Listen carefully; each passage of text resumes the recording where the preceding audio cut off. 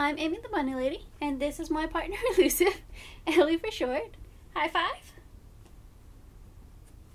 Good job.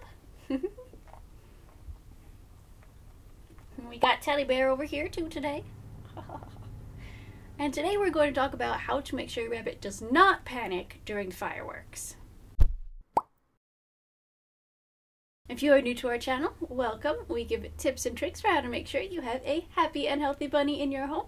So if that's the kind of thing that you're interested in, go ahead and hit that subscription button and the notification bell next to it so you never miss any of our weekly videos. So with the 4th of July coming up in America here, that means that we can expect to have a lot of fireworks. Fireworks can be stressful for a lot of animals because they are loud, sudden sounds that don't have any source that the animals can see, and it can be a very scary situation for rabbits. This is especially the case for young rabbits or rabbits who have not experienced this very much before.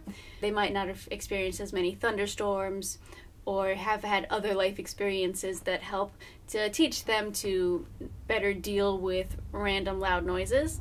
But older rabbits also sometimes can be very anxious with the sound of fireworks.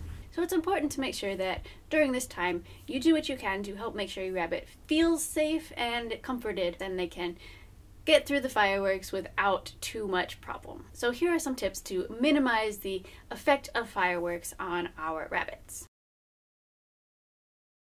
My first tip is to make sure that your rabbit is indoors during this time. Even if your rabbit has an outdoor run and has time outside, or maybe they spend some time outside, you want to make sure that during this time they are indoors. And being indoors, you also want to try to make sure you cover the windows. So put the curtains over the windows, close the doors, make sure that as little sound can get through the walls of the house as possible. This will all help make sure that the sound is muted and it does not have such a loud impact on the rabbit because there are no barriers in between them that they would have outside. The next tip I have for you is to give your rabbit multiple places where they can hide. Hiding helps rabbits feel safe and secure, especially if they can have like a little hiding house so they can poke their head out to make sure there's no danger, but the rest of them is hidden. Making sure that they have places like that can be really helpful for making your rabbit feel safe, and they can end up keeping themselves comforted by hiding away. So giving them a couple different options is good. You can use those little cat cubes, the cat caves. They can be big enough for most rabbits. You can get little hiding dens that are made for rabbits too. A lot of times these are not made for larger rabbits though, so that's why the cat ones come in handy. But you can even give them like a cardboard box to hide in, or even areas such as underneath the sofa can be great places for rabbits to hide if they're feeling scared. Another big thing that you can do that tends to help a lot is to play some kind of either soft music or white noise that can further mute the sounds of the fireworks. So some kind of soft music like classical music that doesn't get too loud, sounds of nature like the sound of running water, something like that, or even the sound of an air conditioner, a fan, or I have this white noise machine that I use for sleeping.